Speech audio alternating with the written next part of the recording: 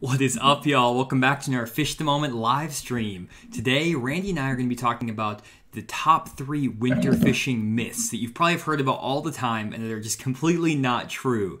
These are myths that have messed me up when I'm trying to fish in the winter for years, since I was like 8 years old till I was like 15. I got told all these things from Bassmaster Magazine, TV shows, whatever it is, and it completely screwed up my fishing. And so we want to correct those myths for you guys today and kind of be the myth busters for bass fishing. So excited about that. Randy, how's it going? How was your Christmas? Pretty good, man. It was a busy Christmas around here. You know, we got a 3-year-old, an 8-year-old, and a 12-year-old in the house. Man. So you can imagine Christmas is a big deal around here. So, but yeah, everything looked great, man. Here, how about you guys? Yeah, everything was awesome. Holiday season's been great. It's a little bit cold here. It actually snowed a week early here in Arkansas. It snowed a ton, and we normally don't get snow. And then Christmas Day, it was like 65 degrees and beautiful, which I'm sure a lot of guys on the stream were like, man, I wish that was me. But, it's exciting to, be getting into the new year. I'm excited about bunch of stuff we have coming up for Fish the Moment, and we actually just got done planning our tournament schedule for this next year. Randy and I are actually going to be doing some team tournaments, so super excited about that. You guys are going to be able to watch our practices, our tournaments. We're going to wrap it up all in a video format for you guys, and I'm excited about that. What are your thoughts, Randy? Man, I can't wait. That is just like we were talking earlier. That takes me back to being like 20 years old again. You know, that's how I started fishing team tournaments. And you know, the team tournaments now are a lot different. I mean, they're highly competitive. You know, they give away brand new boats in a lot of the tournaments we're going to be fishing. So, man, I can't wait to get out there, especially since we're, fishing here locally in Missouri, a lot of them. So yeah. It's going to be fun. It's going to be a lot of fun, man. And I have one of the best partners for this area. Randy knows these lakes super well, and maybe I can throw in some little offshore stuff to complement what Randy's doing. I think we're going to be a pretty solid duo with the shallow and the offshore. We're going to be tough to beat, I think.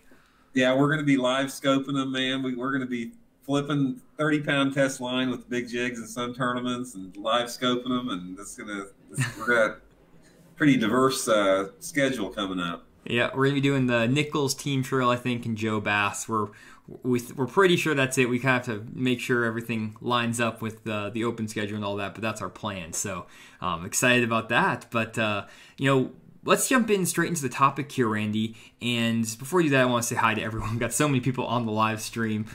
We got William, we got Ernest, Tommy, Joe, Jake.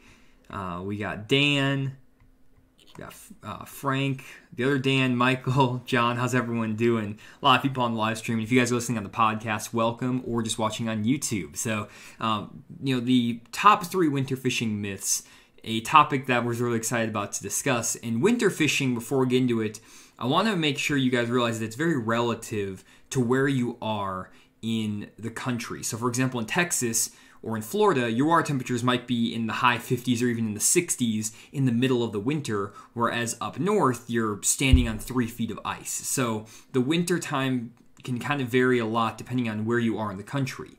For the purposes we're talking about in this video, a lot of the stuff we're going to be talking about is when the water temperatures are below 50 degrees. That's where I really think winter fishing is at its peak. That's kind of when you talk about winter fishing, that's what I think about. 50-degree water temperature and less. Really anything from like 38 degrees to 50-degree water temperature. When you get above 50-degree water temperature in the winter, those fish are still pretty aggressive and they act more like fish in the fall almost, so you don't really have those tough winter conditions when your lake never drops below 50 degrees. But when it does, there are all these misconceptions and myths about how you need to fish and what you need to do to catch winter bass. They're just completely not true. And the first one we're going to talk about is that when it's cold in the wintertime and the water temperatures are below 50 degrees, you need to fish deep. Now, deep might be relative to not just like deep as in terms of like offshore, but deep as in like fishing in 15, 20, 30, 50 feet of water. And that is definitely not the case at all. And what I want to pull up here real quick for you guys is a Navionics map and kind of set the stage, and then we'll have Randy jump in on this as well. So here we have Grand Lake in Oklahoma. We use this lake a lot because it has a lot of variety to it, both in water clarity, depth of water, structure, and it kind of is a good lake that you can kind of relate to a lot of lakes around the country. So when I was first thinking about winter fishing when it got cold, my thought is that I need to be fishing the exact same places I was catching them in the summertime. that's offshore ledges, off of points that drop into the creek channel, off of main lake areas and main lake structure. But whenever I would try to go out and fish those areas, I wouldn't have that much success. For whatever reason, I just wouldn't catch that many fish. And honestly, I struggled to catch fish offshore in the wintertime, more than, let's say, 20 or 30 yards away from the bank, until I was probably 20 years old. And that was 10 years into my offshore fishing adventure. And what I found is that in the winter, I was a lot more successful when I would avoid the offshore areas out here in the middle of the lake and just go into some creeks and fish in less than 10 foot of water, just fish shallow. And it's shocking to me still to this day that there are so many big fish that will live in less than 5 feet of water year round in the winter time, or just the entire winter season. You can catch fish in 40-degree water in less than 5 feet of water on pretty much every lake in the country. Bass are not super bothered by the cold water temperatures, and they will live super shallow. Now, there are a lot of elements that dictate whether those fish are going to be on certain areas, certain banks, and Randy will get into that here in a second. But the one thing I want to make clear to you guys is that the areas that you fish in the summertime offshore, in these deep areas that you think about, they're not going to be as effective when you're fishing in the winter. And a lot of times, the best course, the best strategy is to actually go into your shallower pockets and coves, because that's where a lot of your big fish are. Now, we're going to get into some good offshore areas probably a little bit here for winter fishing, just so you guys get an idea. But before we do that, Randy, I want to get your opinion on this and kind of talk about where you believe a lot of guys think about fishing in the wintertime, and also where you actually fish. Well, I think a lot of it, we have come so far as the knowledge that we have about wintertime fishing. I can remember back when I first started bass fishing back in the late 70s, early 80s, everybody thought wintertime fishing was either jigging a spoon or fishing a little tiny hair jig as slow as a snail, and that bass were tough to catch, they were deep, they were not aggressive, and that's just not true anymore. So what you have is when you decide about breaking these myths in the wintertime, a lot of it has to do, like I said, with the type of lake you're fishing, and also the species of the lake that you have and the percentage of the densities of different species. Because in the wintertime, if you have a lake that is strictly largemouth versus a lake that has a good mix of largemouth, spotted bass, and smallmouth, those fish are going to be positioned and they're going to relate differently into the winter type of ways that you can catch them as far as, being in that shallow water. One of the things that I found out about wintertime fishing, when you're talking about fishing like in off-colored water, places that you normally wouldn't think to catch them in, is if you have a lake that has a big population of largemouth bass, that's going to be more conducive to that. But once you have a lake that you start to get a little bit more of a percentage of spotted bass, smallmouth mixed in there, then you have those bass starting to suspend, and water clarity becomes more of an issue at that time. But from what I found in all the lakes I fished across the country, there is a segment of the population of those bass that will live in 5 foot of water or less all winter long, even when that water temperature gets down to close to 40 degrees. And I think that's something that a lot of people didn't understand, 10, 15, 20 years ago. They just never thought to look for those bass in those areas. But what has happened is we've had this evolution of lure technology, different type of jerk baits. We've got these high-tech crankbaits. We've got different types of really sneaky, tricky finesse jigs that are able to catch these bass that we simply just didn't have in the past before. And where would you say, if you pull up the Google Earth, Randy, on your screen, you can just present your screen and then pull up Google Earth. I know when we were talking earlier, you mentioned that most of the guys that you take out on your on-the-water fishing trips, your guide fishing trips, they think about winter fishing as fishing bluff walls, super steep banks where your boat's sitting in 60, 70, 80 feet of water. Or maybe they're fishing out somewhere randomly in the middle of the lake on a hump. And I see most guys when they go to the lake on those type areas. They go to the steepest, rockiest bank they can find, and they don't really catch them all that well. But you having trouble there, Randy? Yeah, I'm pulling it up right now here. Oh, there we go. Yeah. Awesome. You see it on there? Yep, I got you. Yeah, Johnny, that right there is one of the biggest. That is a huge myth in wintertime fishing as far as that you have to fish vertical, because to be honest with you, I very seldom. I fish a lot in the winter. I mean, you know how much I fish in the winter. We do these, the fish the moment on the water lessons. I fish in the winter a lot. I very seldom fish vertical structures in the wintertime. For me, when I think about winter fishing the more vertical structures in the winter, that's the place where you catch the bigger bass, but you catch a lot fewer bass. There's not as many bass, in my opinion, that use those vertical structures, although those big rogue 5 pound plus bass, they will tend to use that vertical stuff. But for me, it's not. Now, let me give you an example here. I was just on Grand Lake yesterday. We had an on the water lesson, and I'll show you guys right where we caught them at to sort of give you an example here. And what was the water temp on there, Randy, when you were there, by the way? What was the water temp when you guys were there? Yeah, water temperature yesterday in Grand Lake was anywhere between 43 to 45 degrees. And that's one of the things about the wintertime. It's like we've had water temperatures, pushing 50 degrees here just up until the last week or so. But what happens when you get these cold 15, we had 13-degree night one night. Once you get these temperatures in the teens, it doesn't take anything to cool that water down really quick. But given that, those fish still do not move deep.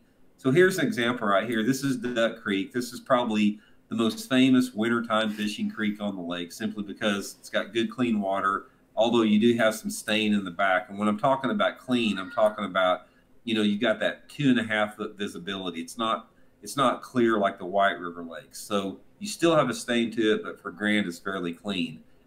These fish that we caught yesterday back on Grand, I'll take, for example, I'll show you right where we caught some here. You go back to the main creek here, and here's coves off the main lake. A lot of people would think in the wintertime that you're going to catch these fish out on the main points, sort of these main deeper creek points. The bass we were catching yesterday at Grand on jerk baits, we caught everything on the Mega Bass jerk baits. We're on these little secondary points, these flatter points towards the backs of the coves. And I think we caught a couple nice ones right here on this point right here. This particular point, it's a gradual sloping point. Your boat, if the boat is, say, right where that my mark is there, you may be in 15 or 20 feet of water, being able to hit the bank at nice, less than a 45-degree angle bank slope on this, a small rock gravel bank. And, this is a big myth. I mean, here you got 43-degree water. We're almost in January, and these bass are in the backs of the coves.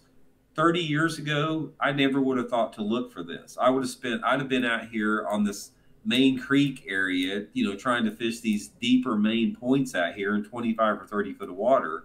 But those bass weren't here yesterday. They were back in the backs of these coves, little bitty. See these little subtle rounded points in these cuts here? This is what those fish set up on in that cold weather. 2.5 foot of visibility, and they live there all winter long. They're going to be there all winter. So that's one example of it anyway. Yeah, and that's something that I find is super typical in the winter is the fish are shallower and further along in the creeks than you would actually expect. And if you stop sharing your screen, Randy, I'll pull up a couple more examples too. Yeah. And I'll pull them up. Let me give you one more quick example here, guys, before we go off the screen here on this particular point. When you're dealing with off-colored water in the wintertime, on this point, like I said, where we got two here, you've got two populations of bass living on this point. You got these bass that are in less than 5 foot of water against the bank that you're pulling off the bottom. And also sometimes you'll get a bite halfway back to the boat, those fish suspended 4 or 5 foot down over 10 foot of water. So they're using, different, depth setups there. Yeah, and that's super common for my fishing, and honestly, that's a lot of times why I feel like I catch a lot of good fish. Let me transition over to Navionics for you guys. I feel like I catch a lot of really good fish in the wintertime in places where a lot of guys would never even think. So, for example, if you're on Grand Lake again, you can catch a lot of really good fish way back in these creeks and back in these pockets off of, for example, like this short little point right here, or off some of these more rounded, flat points. And as you can see with the Navionics, these points do have a creek channel that is running somewhat close to them. You have 30, 35 feet of water out in front of them, but the actual point itself is in like 6, 7, 8 feet of water. And it's almost, Randy, like offshore fishing to an extent, even though you're fishing in the back of a creek where you're positioning your boat, and I know I do too, maybe 30, 40 yards off the bank, and your bait isn't landing on the shoreline. It's actually landing 20, 30 feet away from the bank, and you're working it kind of out here in the middle of nowhere. But those fish will suspend on those long, slow, tapering points, and that's where a lot of those big, rogue bass, those roamers, will set up. And usually you can find like wolf packs, where if you find a good point, you'll catch 3 or 4 fish off of one point, and then pull up on another point and catch 3 or 4 more fish. Yeah, definitely so. And anytime that any lake that you have around the country, when you're dealing with a major creek on the lower end of the lake, you're going to have a couple different mixtures of water clarity, and you're going to have a lot of options within that creek. You're going to be able to catch bass, back in that 5 foot of water on some of the place that Jonny was just talking about. So there's going to be a lot of different options based upon how that creek's laid out. But what you're going to have is you're going to have certain areas that attract bigger numbers of fish, and then certain areas that attract fewer numbers of fish, but larger potential. The biggest bass I ever caught on Grand Lake was in third week of January on an area just like Jonny described. Those flats that run way out there, prime areas for big bass, even though you may not have like big numbers of them using them. And I think big misconception that a lot of guys have, again, is like if you look at this creek here on Grand, there's a really nice bluff wall out in front of this. You can see the main channel is 90 feet of water, and it runs up against this main lake point, and it drops off from like 20 foot of water into 100 foot of water. And there are fish that will use this type of area. Like Randy said, a lot of big fish will set up on these main lake bluffs, but there are kind of a few and far between to get those fish to bite. You might get 1 6 or 7 pounder there, but you're not going to get the numbers. And so a lot of guys will go out in the winter and they might have one big fish they catch, which is awesome, but they might struggle to put 2 or 3 or 4 more fish with them, especially if you're in a tournament or just fun fishing. And it's because they're not heading into the creeks far enough. And I find that when I'm developing some sort of wintertime strategy, I don't just focus on just the kind of backs and middle of the pockets. I'm also using some of the main lake bluffy, like deeper areas, because you can catch some big fish there. It's just, like Randy said, you're not going to get the quantity. And one thing to talk about with these areas is that you don't just want to go into a creek where there's literally no water depth. So, for example, you don't want to be back into a pocket like this where it's just a flat pocket with nothing going on and there's no deep water for 100 yards. You want to be in an area where you have some deep water access very close by to the shallower water. So like a pocket like this, you have a nice rounded point here, a rounded point here, and you have 60 foot of water right here. These rounded points that kind of run out slowly, these are your prime winter areas, and this is where you're going to find a lot of numbers, even like this point right here. But then if you want to catch a big one, you can head over to this steep rocky bluff wall and fish a jig or maybe a jerkbait and Alabama rig, and you'll get that one big bite. So you don't have to necessarily always fish deep, but you can fish deep. And you can even catch fish offshore in the winter, especially if you have that water clarity. That's one thing that Randy was talking about. And let me actually pull up Google Earth real quick to kind of show you Grand Lake. If you look at Grand Lake on a Google Earth map, where Randy was kind of talking about earlier was down here in Duck Creek. And you have, sometimes 2.5, even up to 4 foot of visibility. This year, it looks like on this Google Earth image, it's clearer than it is now. But like right now on Duck Creek, the water visibility is 2.5 foot of visibility. But if you have, let's say, 5 or 6 foot of visibility, for example, if we slide on over to Beaver Lake, you might catch fish in the dam section where you have 7 foot of visibility. A lot of those fish might be living in 60, 70, 80 feet of water. But even in those situations, you're going to find fish on Beaver Lake that you can catch on a jerkbait and a crankbait in a foot of water, even when there's 7 foot of water visibility. They're just up there shallow. The trick is that you need some sort of wind or cloud cover to get those fish active. When you get into the dirtier water, however, like here on Beaver, that's when those fish will live shallow and stay shallow, even when those water temperatures are super cold, even when there's a bright bluebird sky sunny day. And one of the best areas that you can look for in those situations when you have that dirty water and you have that that cold water is riprap. Riprap is one of the best wintertime areas, and that's just basically like man-made rocky banks. They hold a lot of heat, and whenever you have water visibilities of less than 1.5 foot visibility, maybe even less than 2 feet, Throwing a crankbait and a jig down riprap, even an Alabama rig, is one of the best ways to catch giant winter bass. Would you agree with that, Randy?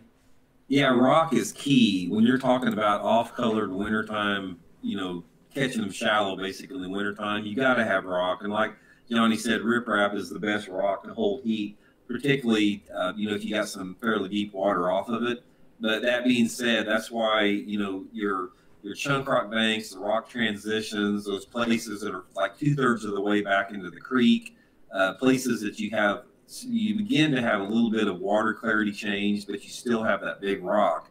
And for me, that's been the big key, because that's what will get those fish shallow. If you tend to have the flatter gravelly type banks, the points, that type of stuff, that's when you start having those fish mix up between suspending, using the bottom, roam a little bit more. But you can really pinpoint them a lot more, if you can get to that bigger rock. And that's one of the first things that I'll look for in the wintertime if I want to fish shallows. I'll go back. Can I share my screen here? Yeah, go for it. Good.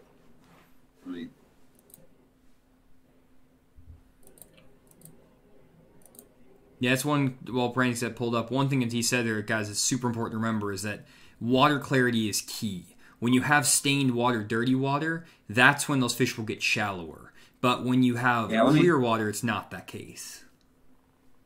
I'm going to pull up. We'll go back into Horse Creek here. I'm going to show you guys a prime example of a shallow water winter type area. And this is just I'm just using Horse Creek as an example, but you can use this on any lake that you fish, anywhere you go. Now, back in Horse Creek here, here's the back of the creek here. It flattens out. You got willows, gravelly mud banks, that type of stuff. But back in the creek here, this bank right here is the last channel swing rocky type bank before it starts flattening out. You can see here, this is a really, really steep bank. It's it's not really bluff, but it's close to a bluff. But it's the last steep rock bank before the creek starts to flatten out in the bank here. And this is what you want to look for if you're looking for shallow fish in stained water in the wintertime. Go back into these coves and creeks, and if you go all the way back into the back, you can see here how the bank's starting to flatten out a little bit. You got a little bit of rock mixed in, and then you gradually start to get to steeper banks. And this last steep bank, before you get to those flats, those fish will live on this shallow banks all year long. And you can catch them shallow cranking. You can catch them pitching a jig up there. It's one option if you don't want to get out and throw a jerk bait or an Alabama rig, for those suspended deeper fish.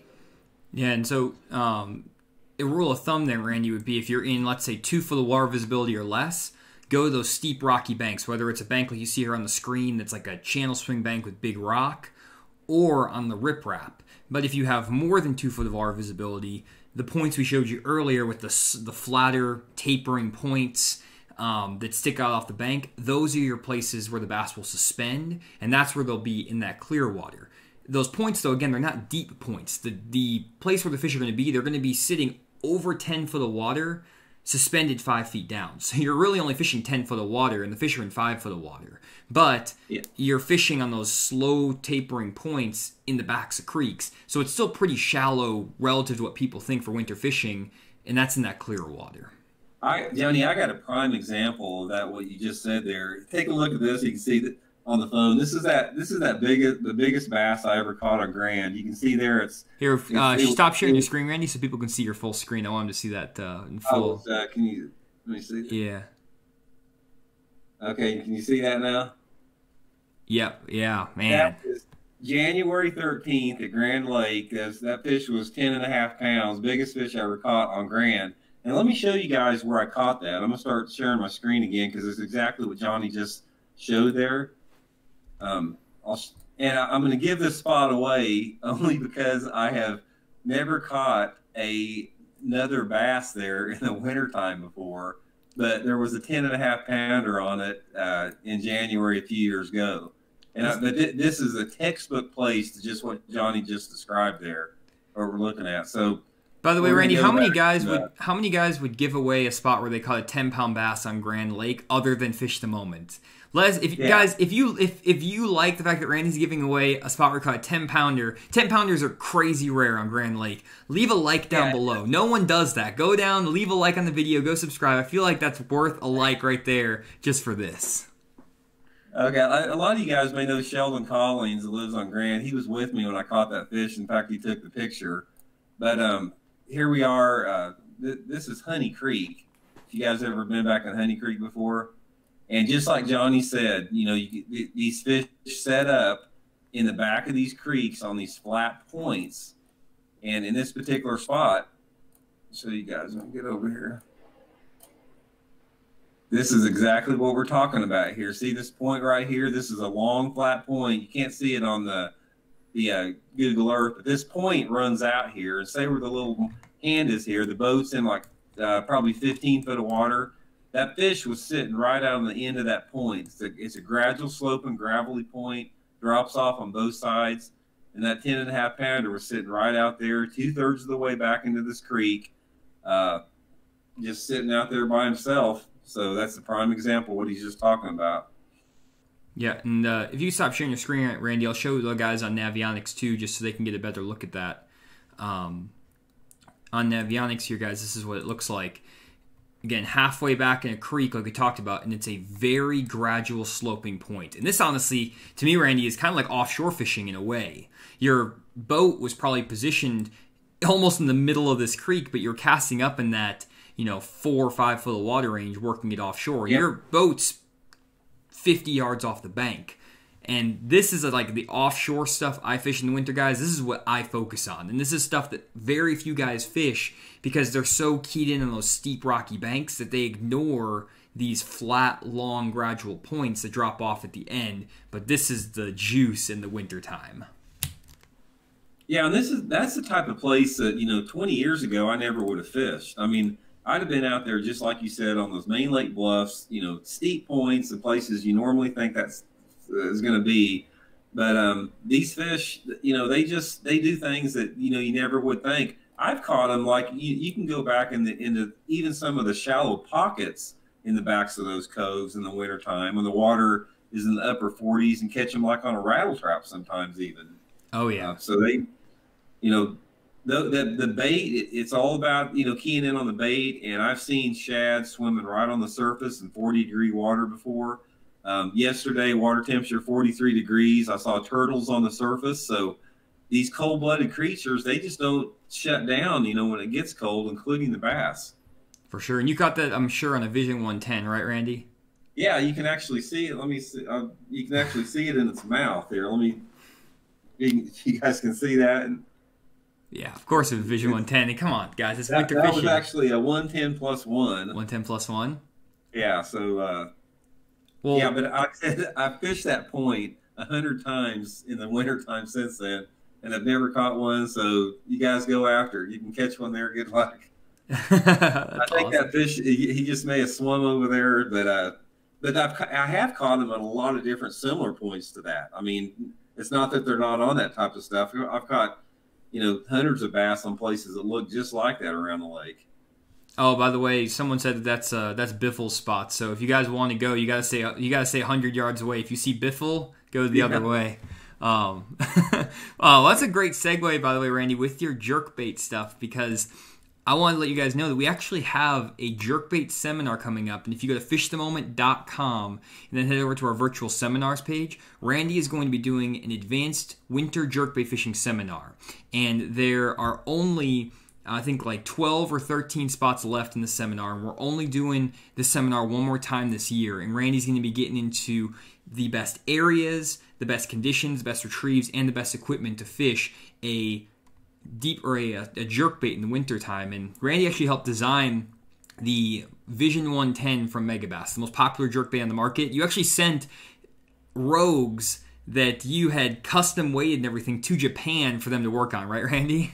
Yep, absolutely. We sent about probably 24 of my best modified, custom painted ones that I'd weighted up where they, just were perfectly, set up. And Uh, Shipped them over to Japan to Hamamatsu City at the Megabass plant, and next thing you know, Vision 110 was born. That's awesome. And that seminar is on Thursday, January 7th. So you still have a little bit of time to sign up, but I would highly recommend the seminar. Randy is a jerkbait fishing master, and it's like a once-in-a-lifetime chance to get the information he's going to be giving. We have a lot of slides and graphics, just like you guys are used to in the Fishing Moment YouTube videos that we put out. All that stuff in the seminar. And I also do have a advanced electronics seminar coming up, focused on how to really dial in your electronics to find and catch more fish offshore with electronics, and that one's coming up January 21st. So if you guys do want to brush up on your electronics, definitely check out that seminar. Another thing I did for you guys, it's actually free on fishmoment.com. If you go to the website, go to the homepage, and then go up to the top, it says Learning Plans. What I did here is I put all of my best YouTube videos I've created over the last 4 years together for you guys. And I know there's a ton of videos on YouTube and you don't know which ones to watch. This has literally all my videos organized by the ones that I put the most time and effort into and the ones that are the best. So here's like sonar fishing basics videos. Here's your videos for side imaging, for down imaging, for graphing and idling. And a lot of these videos you guys probably have not seen because you weren't recommended them by the algorithm or you just haven't seen them yet. If you guys like the content on this channel, I would 100% recommend going onto this page and watching every single one of these videos. Each video I spend about 40 hours making, anywhere between 20 to 40 hours making each video. Some of these I spent probably 60 hours making. So this is literally hundreds of hours of my life on these videos alone, and they're my best videos. So definitely check this out. It's basically focused on offshore fishing and how to improve your offshore fishing. So just check them all out. Definitely worth your time. And then just one more thing I always call out is we have our lake breakdowns too. Our winter lake breakdowns are available. Fall breakdowns, if you guys still want to check out those. And then also we do our virtual fishing lessons, and Randy does the personal lake breakdowns where he gives you 40 waypoints on your home lake. So super cool stuff there. Now, one more thing I do want to talk about, guys. I know we're talking about a bunch of this stuff, but gotta keep the lights on, keep the podcast going. One thing I'll talk about is the new Fish Tools box by Jewel Bait Company. You guys had saw that we did the Christmas box with Jewel, and the Fish Tools box is actually something they just came out with where you get $60 worth of baits for $30 basically. So you get $60 worth of premium baits, jigs, spinner baits, jig heads, all the best baits made in the United States, basically half off. And if you take a look here on the screen, basically, it comes in a nice box like this every single month. And I actually help put together these boxes every single month with baits that are designed specifically to help you guys catch fish in the season you're fishing. So it's a super cool way to, get some good fishing tackle. You guys have done like Mystery Tackle Box maybe or some other stuff. These are all like premium quality baits. These aren't knockoffs that come from China that were on the end of the production line, or reject baits or extra stock with weird colors.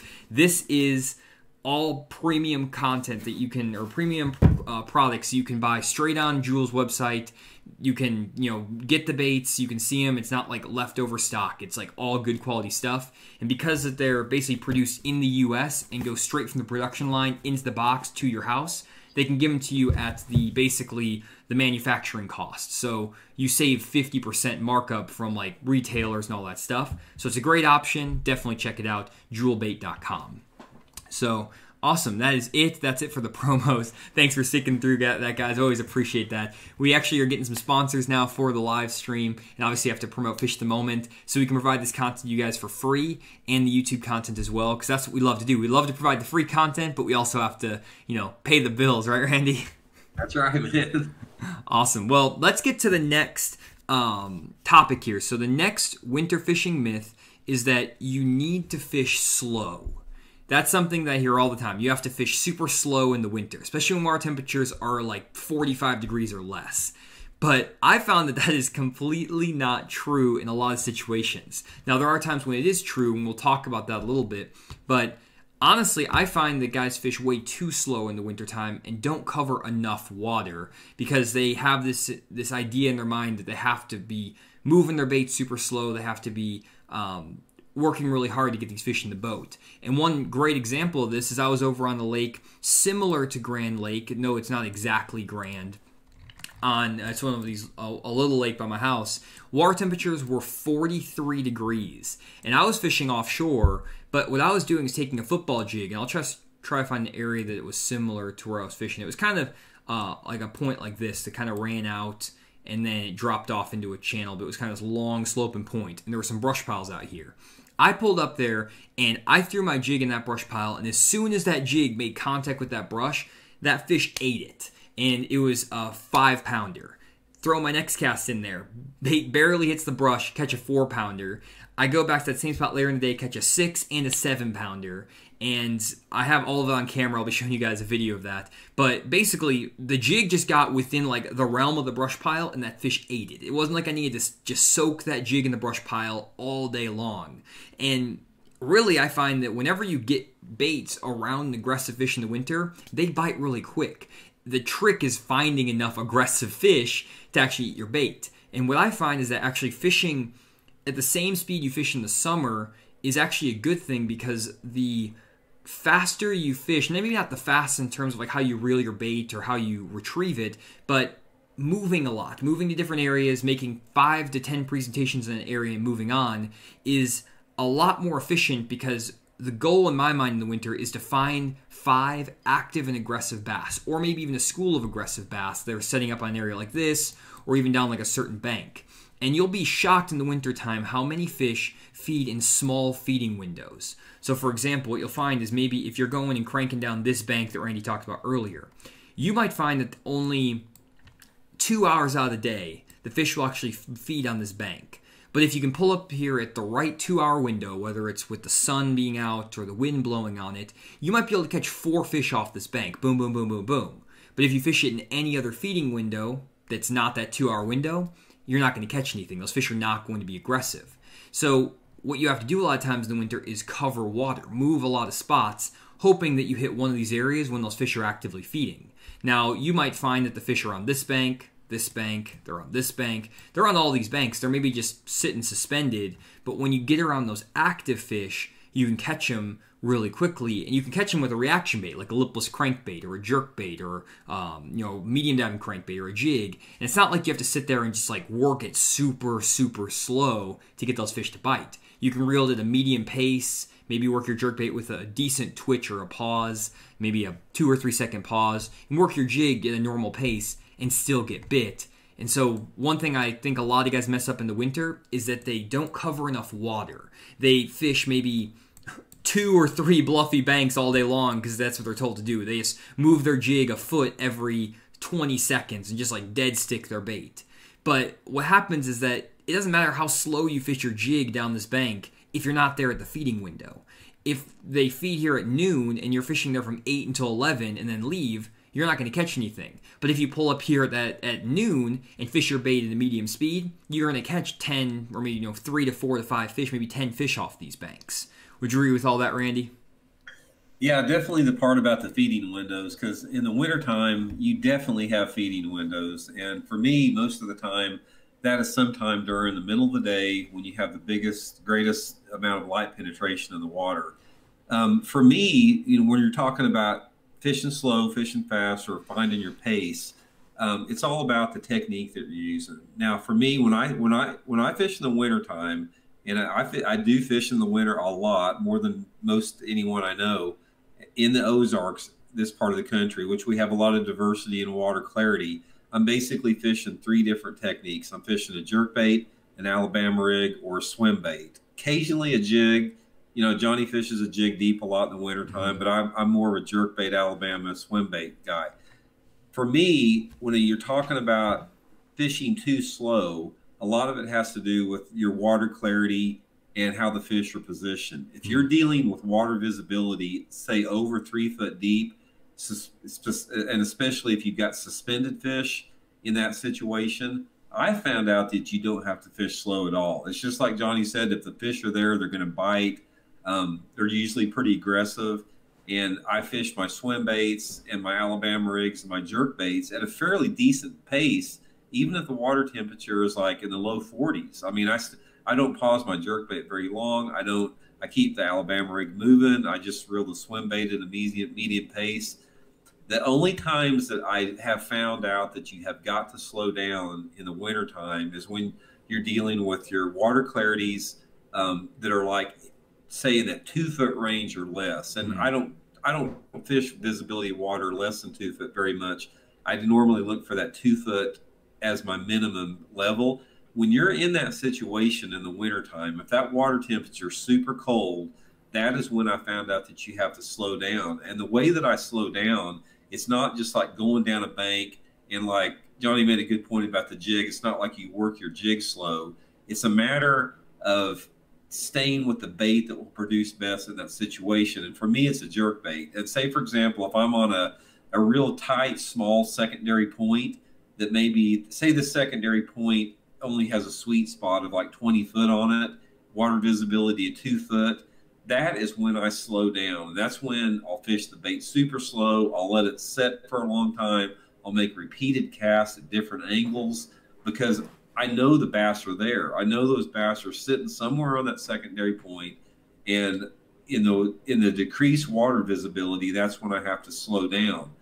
But for the most part, I don't fish that water visibility that much. I'm looking for that 3 foot plus visibility water, and you simply do not have to slow down in that. You have to.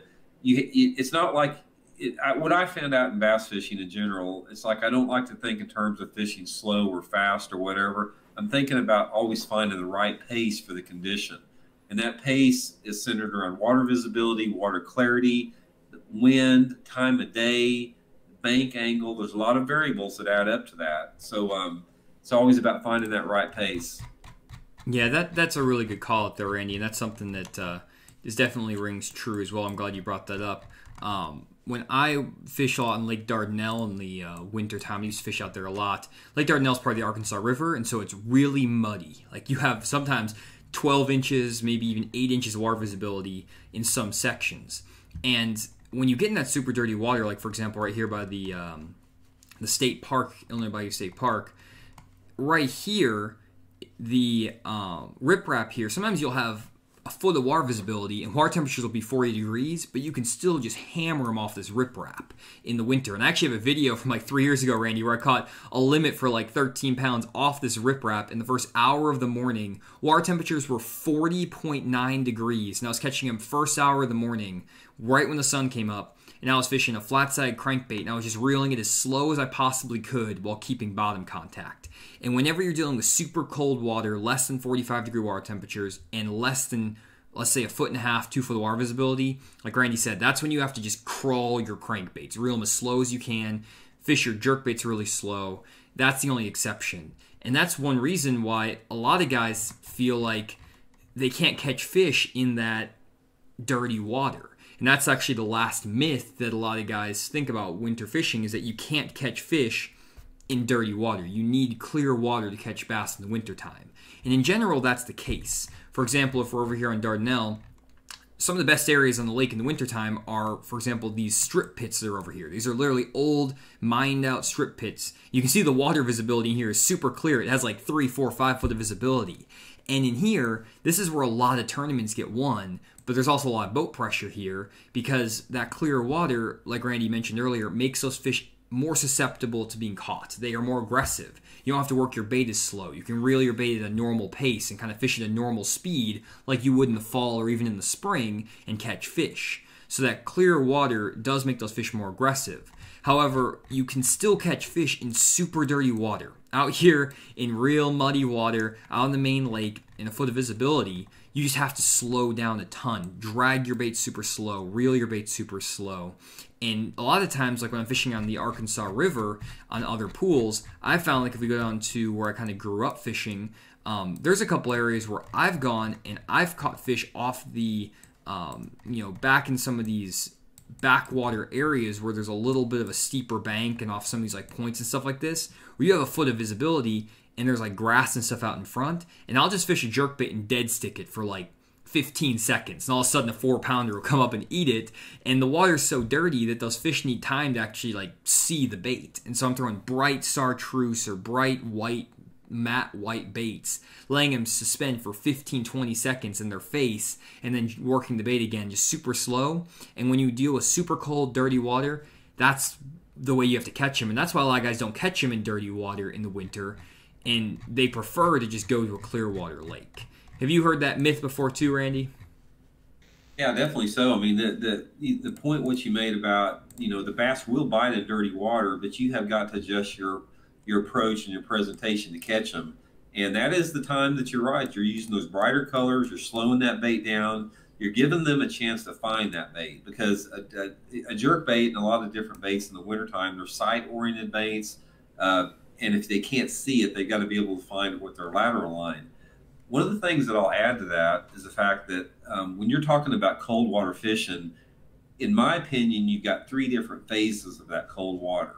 You got the early winter when the water's dropping down to its lowest point. You've got the mid part of the winter, which we're getting into right now, where the water is, they bottom out, it's the lowest point. And then you have the late winter where the water is still cold, but it's starting to rise up a little bit. Mm-hmm. But what happens, in my experience, is that when you start getting in towards like the end of January and more actually in the first part of February, even though that water temperature is really cold, like Jonny was saying about catching them at Dardanelle in 40-degree water, once you start getting those longer daylight hours, those bigger fish will move up shallow in that dirty water in the wintertime, even if it's cold, because it's almost like there's some variable that has to do with the increased daylight hours that will put those big fish in that dirty water shallower than they've ever been all winter long. And there's a lot of times there seems to be no reason why they should be there. It's like, why should a bass, a 4-pounder, be in 2 foot of water in 40-degree water? And a lot of it has to do with, it just goes to show you there's more important things than water temperature. I know, here's a prime example I'm talking about. When they had the Bassmasters Classic at Grand Lake in February, Matt Heron's a good friend of mine. He was down there pre-fishing, and he was telling me that he got on a really solid flat bill crank, or just a flat-sided crankbait bite in the muddy water right on the bank. Water temperature was like 41, 42 degrees. He said these bass were literally in 2 foot of water right on the rocks. But what happened is, even though that water temperature was still 40 degrees, you started to get into February. Their daylight hours were they were 20, 30 minutes longer than they were during when it was 40 degrees in January. So just remember that, is pay attention to your daylight hours as much as water clarity or temperature, especially in early and late winter. That's super good advice. And I think a lot of guys they spend too much time worrying about the water temperature and a lot less time worrying about the water clarity when it comes to fishing, both on the high end and on the low end. Honestly, what I find is, as long as you have forage present, whether that's bait fish, shad, gizzard shad, threadfin shad, whatever it is, crawfish or bluegill, if there's food around there, there's going to be bass living there. Because honestly, I find bass are super resilient creatures. I've actually seen bass, there's YouTube videos all over the place of this, but guys are throwing frogs over the top of ice, on shallow, thin ice, new ice, over the top of underwater grass mats that have ice over top of them, and bass are blowing up on frogs through the ice, eating topwater frogs. Bass are crazy. They will eat. They don't care. They really don't care. And so what I would say is, don't get too bothered about water temperature, all that stuff. Water clarity is the biggest factor that influences what these bass can be doing, and we've kind of given tips on that. One other thing for all you guys down there, I see in the comments, we're going to answer questions here in just a second, guys. But what I did hear about is guys who are saying, man, I am, my lake has a maximum of 1 foot of visibility. That's great water clarity for my lake. And just to kind of give you guys an example of some lakes like that, I need to find the lake I'm trying to go to. I'm going to go over here to a really shallow, muddy, just kind of mud hole. I'm getting lost here. Here we go. Here's a couple lakes like this. For example, a lake like this is just super shallow and just a mud hole. There's some clear water sections up over here, but a lot of the lake is super shallow and muddy. Well, in this situation, there's 3 things you want to look for when your lake has 1 foot of visibility maximum. First, you want to find the clearest possible water. So even on these really dirty water lakes, there are going to be sections, like for example back in this area, back in here, where you have a little bit more clear water. You can see the water has a brighter or a darker green to it as opposed to this bright green over here. And no matter how dirty your lake is, there's going to be a section where you have a little bit of clear water running in somewhere. It might be a difference between 12 inches of visibility and 18 inches, just a half a foot visibility difference. But a lot of times that will push a lot of shad in that area. It'll make them a little more comfortable, and those fish will bite a little bit better. What a lot of times happens too is it's not like you're fishing super deep. So for example, I'm going to burn some areas here. People aren't going to be happy, but I'm going to go over to Millwood Lake here. So one really good example of this is on like a Lake Millwood. It's super dirty on the main lake and up in these rivers. But there's some areas, for example, if you look at the main river where you have super muddy water. But if you go back in some of these backwaters, whoa, you can see it gets really dark, and you can see there's some boats back in here, and you can catch them back in just these cypress trees and around shallow grass. If there's grass in there, a lot of times the water's clear because there's shallow vegetation. But a lot of times it's just that there's just the water is a little bit more protected from the elements from the main river and the mud. And you can get into these little backwater sloughs that have a little bit clearer water and just catch them throwing a squarebill crankbait, a spinnerbait, and a jig, and just fish like it's the springtime. Just fish all the visual cover, pitch and flip and cast. And this is where I always go when I fish on these mud hole lakes, is I just go on Google Earth and I find the clearest water possible. I try to find a way to get my boat back in there, and once I do, I'm usually catching them. So clear water is good to be in because it does make those fish easier to catch, though you don't need it to catch them. That's, I guess, what I would say there. Anything else to add there, Andy? Yeah, definitely. So when bass have to eat. It doesn't matter how cold the water is; they still have to eat. They eat all the time. And for me, when you're dealing with that water visibility of 12 inches, there's been two things that add up for me. Number one is I don't like wind. I want that bank or that water to be glass calm, glass smooth. So I'm looking for areas that are protected by the wind, and I'm also looking for that shallow rock. And when you got, like you said, if you got the cleanest water within that dirty water, no wind and rock, that's where those bass are going to be shallow when the water's dirty. Mm-hmm. For sure. Yeah, that's it. And that's really, guys, the big three myths. So we have, you need to fish offshore. You need to fish deep. One of those two. Maybe not just offshore. You need to fish deep in the winter. Not the case. You can catch them in the backs of the creeks up shallow. No problem. Number two, you need to fish slow. We just talked about that. You don't need to slow down unless you're in that really dirty, cold water. Less than 2 foot of visibility. But if you find that 2+ visibility, you can fish pretty quick and still catch a lot of fish. And it's also important to cover a lot of water so that you hit those feeding windows appropriately. And the third myth is that you need to fish in clear water. While fishing in clear water is preferred, it's not mandatory. You can catch them in very dirty, cold water. You just need to find rock and slow down. Slow down a lot, fish really slow and methodically, and find rock, and you can catch them in that dirty water. So hopefully that kind of gives you guys an idea for winter fishing of how to tackle it. And if you guys haven't been on the whole stream, or you're just joining in, this video is posted on YouTube afterwards, and we also put it on the Fish the Moment podcast as well. So if you want to go to the Apple iTunes podcast or on Spotify, you can go Fish the Moment podcast and find it there. Now, I do want to get to some questions here, but do you have anything else to kind of wrap up on those topics, Randy, before we start answering some questions? Yeah, the main thing is, like I said, it's just getting out there and doing it. I mean, I fishing in the wintertime is not the easiest thing to do.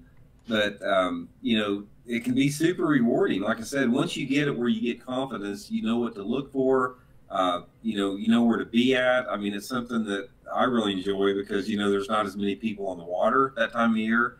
And you got a chance to always catch a good one, especially in late winter. That's some of the best time of the year to catch giant bass. For sure. Cool. Let's get some questions. Arthur asked Randy about Lamar City Lake. We went over there, your little home lake. He asked if you'd fished there in the winter and how you caught him there in the past, if you've caught him there. No, I've never fished over there in the wintertime. The water's pretty dirty at Lamar Lake. You don't have a lot of good water visibility, but I hear stories about guys catching them over there in the wintertime. I've just never been over there before. I would say go fish down the dam where the rock is and just throw a squirrel or throw a flat-side crankbait down that dam back and forth all day long. That's where I would be. I know there's a bunch of fish there. I caught them there in our one video there, so I know that they're there. That's what I'd be doing. Joe asks, it seems like you're catching bass still in the deepest sections relative to the closest spawning pockets in terms of like where we're catching them in the winter. I would agree with that. You do want to have some deep water access on any of these wintertime areas. So if we pull back up Navionics here, any spot that I'm looking at on Navionics for like a good creek, you want to have some deep water access. You want to have some water that runs in. Now, one thing that's crazy is, like, I know Jason Christie, he caught some really good fish in the Bassmaster Classic one year in this pocket right here. It looks like nothing, but there's actually just like a little ditch that runs in there, and there's 15 foot of water here, and it runs in this little tiny pocket. And he caught some really good fish there. So you don't have to necessarily be, even near like 20, 30 feet of water, as long as you're near some depth of water, 15 feet-ish of water, there are going to be fish a lot of times that will relate there. But yeah, definitely having a little bit of deeper water close to those shallow flat points is always helpful. Kind of basically deep water out in front of spawning pockets. That's where a lot of good shallow water winter bass are. Any other thoughts there, Andy? Yeah, deep water is relative. It's just like that secondary point I was showing you guys in the back of Duck Creek. The water depth out off that point was 15, 18 feet deep, which was plenty deep enough. I mean, with 15 or 20 foot of water is deep water. So, don't let that scare you off. It's not like you've got to have 40 or 50 foot of water right next to your areas for them to be good. You just don't want an area that has a long area of just flat water with no breaks on it. You need to have some type of a gradual slope, whether it be point ends, sides, whatever, that gradually slope down or drop off quickly close by. Sure. Not that it has to be that deep, but it just has to be relative to the cover you're fishing. Yeah, I agree. Perfect.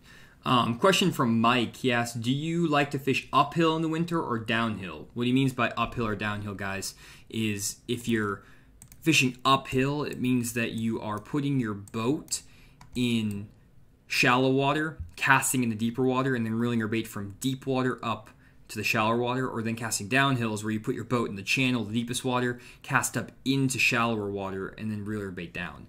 In the winter, I find that I always catch more and bigger fish when I put my boat up in shallow water, cast out into deeper water, and drag my bait from deep into shallow. I learned that from guys on when I used to fish a bunch of local tournaments, the Mr. Bass of Arkansas. A couple guys showed me that. Some of the old guys who would just Carolina rig points, and they just throw Carolina rig, they put their boat on the bank, cast out into the middle of nowhere, drag their bait uphill, and they would catch giants. And so I've kind of got that stuck in my head. I don't know if it makes that big of a difference, but I find that it's unique and different, and if you are fishing in a tournament, it can help put a few extra fish in the boat because those fishes aren't used to seeing it. But if you're fishing down the bank, Randy, do you ever do that? Do you ever like put your boat on the bank and then cast out? I'm a big believer in angles, and when let's just say points, for example, like that. I mean, most people cast deep into shallow on points. That's what the bass see all the time. If you're fishing a bottom bouncing lure, like a football head jig, shaky head, whatever, I think it can be effective casting deep to shallow, or like a swim bait, something you can count down. But for something like a jerk bait, I've never done that good casting deep to shallow because the bait, by the time it gets to its maximum strike zone, you're not really in the best depth zone. So I think a lot of it depends on the bait you're throwing. But for like football head jig, swim bait, I think it's definitely an effective technique. Cool, good stuff. Robert asked, you said, Randy, you watched a vlog today where the statement was made that Table Rock needs a good shad kill to improve the fishing. Your thoughts on that? Well, I've always found that shad kills make fishing really tough. And, if I see a shad kill on any of the lakes that I'm fishing at that are obvious, I try to get away from them because when you have a shad kill, you got such an easy food source for bass that it can be very difficult to catch them. So I don't know if I agree with that. I mean, for the most part, I mean, if you got a lake that got an unhealthy population of skinny bass possibility, but for all the lakes that I fish around this part of the country, I run the other way if I see a big shad kill. That's interesting because I always found that it was, at least in like the Arkansas River, if I saw a shad kill going on, that's when I picked up a jerkbait and started throwing it, and I catch a lot of good fish on a jerkbait around the shad kill. Maybe not like right where most of the shad are, but like on the boundaries of where the shad are starting to die. I find that I catch them doing that. That's interesting you do that. I always think I should go run towards it. So maybe I've been doing it wrong this whole time, guys. A lot of it could be the type of lake you're fishing or the species in it. I mean, or the water depth, water clarity. There could be but I'm talking specifically around the Ozark lakes because that's where I fish at in the wintertime. But I know, for example, at Table Rock Lake, I just can't catch them very good around a big shad kill. I've got to like get away from that. So that's interesting. I've caught one. It's relative to the degree of the shad kill too, because if you see an occasional dead shad flicker and it's not that big of a deal, but if you start seeing them all over the place, that's when I usually go the other direction. Yeah, I would agree with that. A lot of times there's a difference between a shad kill and a shad stun. I found, like on Lake Dardanelle, a lot of times you'll find that the shad will get stunned. You might have 1 or 2 shad floating up every minute around your boat. But they're not dead. They're just kind of like stunned. That's when it's really good, I find, for that jerkbait bite. But when there's like a million dead shad on the surface, that's not as good because those bass can just eat. So I think there's a difference, too, between the shad stun and the shad kill, which is a subtle difference, but I think that is definitely a difference. Yeah. Awesome. Let's see here. Everyone's saying there are going to be 25 boats on the area you shared where you caught that 10-pounder. So maybe we shouldn't go fishing there this week. Let's see here. Trying to get... how would you attack a smaller, shallow lake, average of 6 to 8 feet with cypress trees and stumps in the wintertime? I would find the clearest water I could, and I would either try to find any shallow grass or rock. If you can't find clear water, you can't find grass, just find any rock. There's usually some sort of causeway or dam or something. Just go throw a crankbait on rock, any rock you can find, and you're going to catch them in the winter. That's the best way I've found in those situations. Would you agree there, Randy? Yeah, also I'd look for ditches running through some of the cypress tree areas, and if you can get some ditches that are close to those cypress, those fish will be on those cypress above anything else. Yeah, let me show you an example of that, guys, actually, since we're over on Millwood, what Randy means there.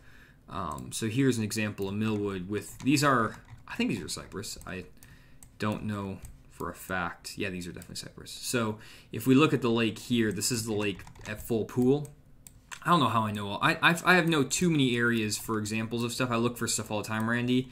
I kind of surprise myself knowing be able to pull up random spots on cue. But here is the area I'm talking about. Let me find the lake is down. Here you go. This is what Randy's talking about with the ditch. I know you can't see my screen, Randy, but this is like a ditch basically, where you have this deeper water. You can see there's actual water here, and there's cypress trees through this. But if we take the lake back up to full pool, boom, you can see that normally this area is full of, there's some vegetation there, but it's full of water. So all of these trees over here and on the edge of this ditch are in, let's say, 2 to 3 feet of water.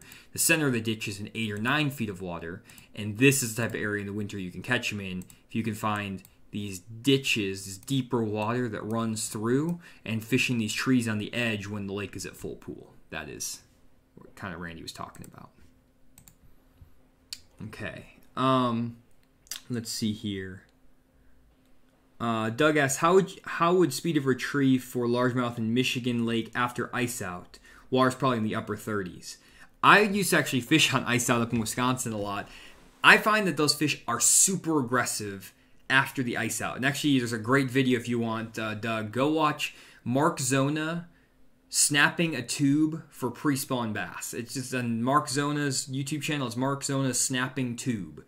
He's fishing on the ice out for largemouth in Michigan, and he's catching them throwing a tube with a half-ounce weight, getting it caught in grass and ripping it, like setting the hook on it and pulling that bait 10, 15 feet, then stopping it, and then getting it caught in the grass and ripping it free. You watch the video. He explains it really well, and he's hammering them in 39 to 40 degree water, fishing he's fishing fast.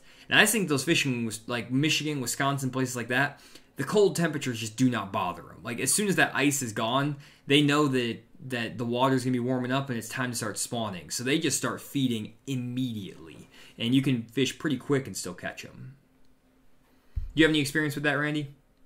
Nope, I don't have any experience other than having ice out on the back of some coves here in the Ozarks. But normally, like I said, I just go to jerkbait once that ice starts to thaw out a little bit. But here again, that's not a predominant smallmouth fishery. Yeah, it's kind of a niche little deal. It's kind of weird that I grew up in Wisconsin and moved down to Arkansas. It's kind of a unique set of experiences where I kind of got both a little bit. Question from Living Missouri Outdoors. He's asking if those fish on Lake Dardanelle that I was showing were released fish. Yes, those were 100% released fish on that dam there on the boat ramp. Release fish are really big in the winter too, because a lot of tournaments go out in the winter and they release all that big fish. And you can catch a lot of good release fish in the winter, more than other seasons even, because they'll stay right by the rock and the stuff around the boat ramps. Question from JJ. He's asking, are you going to post any of the old seminars for purchase? We're not, just because we are trying to change up the seminars and improve them over time. We want to be able to redo the seminars and continue to improve them. So we're not going to be reposting them, but we do have a lot of seminars available, guys. If you are interested, and what JJ's talking about is the Fish the Moment seminars, just head over to fishthemoment.com. And if you head to our website, fishthemoment.com, you can check out the virtual seminars page. And if you guys want to know about winter fishing, I highly recommend signing up for the jerkbait seminar we have coming up. We send a recording of the seminar to everyone who signs up. So even if you can't attend on Thursday, January 7th at 6 and 9 p.m., we'll send you a recording of it, and you can watch it back anytime, as many times as you want. So sign up for the seminar, and Randy is going to talk everything jerkbaits. He knows more about jerkbaits, especially for wintertime bass, probably than pretty much anyone else in the country. And so he knows what he's talking about. We're talking about areas, retrieves, weather conditions, as well as bait modifications, everything you need to know. And we do have my electronics seminar coming up too, where I'm going to be talking about everything you know in terms of how to dial in your graphs to determine what size bass are, whether they're active or not, whether you should even fish the fish once you see them on your electronics. I'll be going over like 200 different images from both side imaging, down imaging, and 2D sonar. And you guys are going to be dialed in for the season on electronics. So definitely sign up for the seminar if you want to get your electronics game back up, ready for the tournament season. So I just want to talk about that real quick. And also remember, guys, check out these learning plans that I put together. I'm very happy about this, just putting this together. These are all my best offshore fishing videos. So if you have liked some of my videos in the past, definitely check these out. These are all of my best ones, and sometimes it's hard to find the best ones on YouTube, but these are the ones that I put the most time into. All of these were 20 to 40 hours I spent editing and producing these videos. So definitely check that out in the fishmoment.com under the learning plans. So awesome. Well, we got a few more questions here, and then we're going to call it a night. Let's see here. Oh my gosh, there's so many questions. I guess over Christmas break, everyone was excited about talking to Fish the Moment. We haven't done a seminar in a while. Let's see here.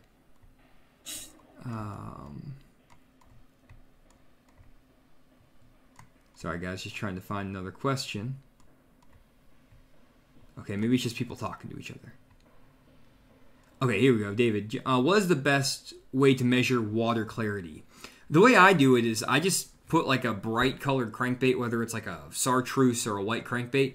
I reel it all the way up to the rod tip. I stick the rod tip into the water, and then I wait till I see the bait disappear. I pull my rod out, and I just kind of pinch the rod, and that tells me water clarity. But honestly, as much as Randy and I fish, we pretty much can just tell you the water clarity just pulling into a pocket. Would you agree with that, Randy?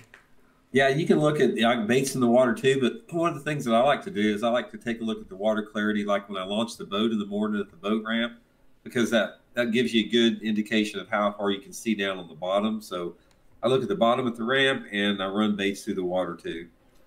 Yep. And then Siren is asking, are there any more on-the-water classes? Yes, we do have on-the-water lessons with Randy, so you can head over to fishmoment.com, sign up for an on-the-water lesson with Randy, and he can help you out. And you can go to all different lakes here in the Ozark region, and the lakes are listed there. Do winter spots hold up better, or do they shut off faster? As J Mavs, winter spots are always more consistent. You just are. If you're fishing in a tournament, you're never going to win off winter spots unless you're on Lanier or like that kind of area. Maybe like a Hartwell, because that you could win off spots because a lot of 3 and 4 pound spotted bass. But unless your lake consistently produces 3 and 4 pound spotted bass regularly, most of the time, yeah, spotted bass are way more consistent, but it's hard to win any tournaments or do well in any tournaments on spotted bass. But usually you can find them schooled up a little bit easier, catch them offshore with your electronics. If you're good with your electronics, they're pretty easy to find and catch. They're just not usually big enough to make an impact. Would you agree there, Randy? Yeah, definitely. And, the winter patterns will hold up a lot longer. Like I said, if you're concentrating around any hard structure, submerged timber, breaks, points, that type of stuff, ditches, that makes them last a lot longer if you can find them on that. Yep. Question from McKean. Why does clear water impact winter fishing? I think it's just the fact that the clear water, those fish can see a bait from further away. And so when you're working it fast, that instinct to kind of chase a bait and eat it is stronger. And it's actually crazy, Randy, because when you see this like super cold water, you would think these fish are super lethargic. I found like I can throw a jerk bait. I was using my live scope and I was throwing a jerk bait over the top of brush piles. On that same day I was catching them on the jig. And I would see like 3 and 4 pound bass. I guarantee you they're 3 and 4 pounders following my jerk bait out of a brush pile like 30, 40 feet, following it and nosing up on it and just not eating it. But they were following it all around. And this was 43-degree water temperature with maybe 3 foot of visibility. So they were tracking that thing forever. And I just think that the fish are not really that lethargic unless the water temperature is like sub 40. They're not like super lethargic even when you have, super cold temperatures. It's just that water visibility. As long as it's clear, they can see that bait, and there's just that instinct to go chase after food, regardless of how cold it is. Mm-hmm. Yep. Awesome. Okay, so one more question here. We'll take this from John. He asks, can offshore structure 5 to 10 feet rock pile in the middle of a 30-foot lake hold winter bass, or is bank fishing better? Definitely those offshore rock piles and stuff, John, are going to hold a lot of big fish at certain times. It just depends on if there's bait fish out there. There's a lot of factors. I find that I catch a lot of big fish offshore in the winter, really good fish, and good quantities as well. But I would say that it's a lot harder to find winter bass offshore. Locating them is harder than it is in the summer. But when you find them, it's really good. But it's a lot easier to find shallow fish in the winter. But maybe the size isn't always as consistent. Would you agree there, Randy? Yeah, definitely so. And like I said, water clarity also has a big thing to do on that. If you can find those rocks in clear water and deep water, I mean, those fish will live on them all winter long, especially if you got a big spotted bass population. Yeah, for sure. 2 more questions here. Joe says, Jonny, is the advanced offshore electronics the same as the electronics class coming up? Yeah, we're changing up all the names, guys. Joe, the seminar is very similar. I'm changing it up a little bit.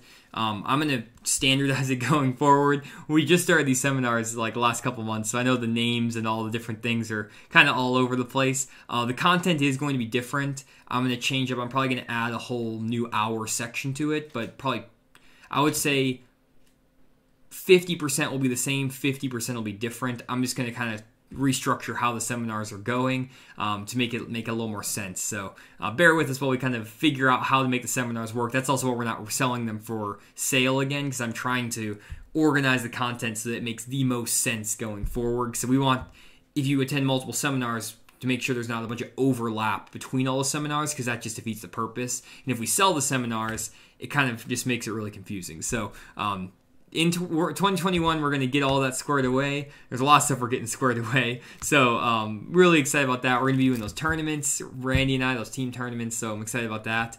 And let us know, guys, in the comments down below what type of other video content you would enjoy for 2021. We're going to be doing a lot of on the water stuff, electronic stuff. Randy's going to be on the water with me. We're going to be doing tournament videos. So we're going to try to mix it up. But we're also going to try to put a higher emphasis on quality content. So we may be putting out fewer videos, maybe 1 a week, but we're going to be going for super high production quality. That's kind of our goal, and so hopefully you guys are going to be enjoying that. And Randy, how did you like that video I made about the analytics? I made that one with the Big Bass Index, and I know a lot of guys like that. I was hoping I didn't lose too many people with that. That was like my data science background, like kicking in. I was an economics major and did data analytics for a job for corporate for a while. But what did you think about that video? That was so interesting, because that goes to show you, if you're wanting to win tournaments and catch bass, it sort of shows you how you can systematically narrow down, your options there. And, when you broke that down and showed about how many big bass, the amount of big bass for the time you threw the football head jig, that was unbelievable. I mean, that I can just see why you never want to put that thing down when we go fishing.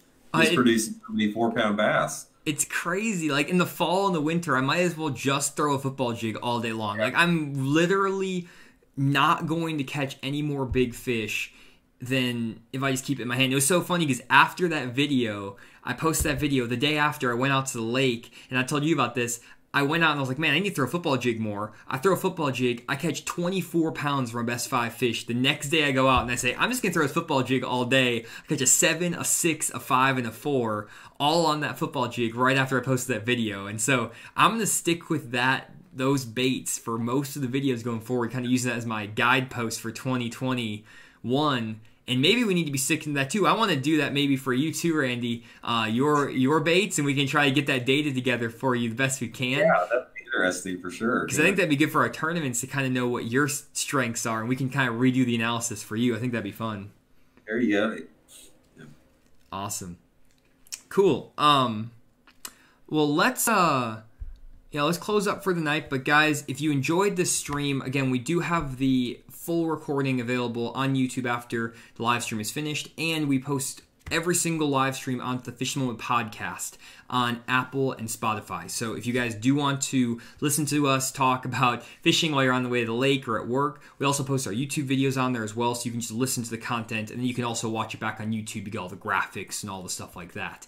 And also, if you're still here, there's 360 of you guys, and if you're still here watching, I would I really appreciate if you went down below and left a comment and also left a thumbs up on this video. It helps the YouTube algorithm a ton if you guys leave comments and if you leave thumbs up. Thumbs up are the most important. So just go leave a like on the video. It helps us out a ton and helps get this video out to more people. And we just appreciate everyone spending a Tuesday afternoon with us. 350 people, about 4,000 overall. It's pretty good stuff, Randy. So excited that everyone is enjoying the stream, and hope you guys have a great new year. Randy, you as well, and excited to get fishing with you this year.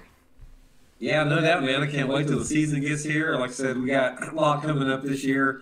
In addition to the fishing tournaments, I mean, we got a lot on the plate, and it's really satisfying to Jonny and myself both to be able to have such a passionate audience to present this information to, because that, to me, that's one of the most satisfying things about fishing, is like when you can share information with people that are sincerely wanting that information.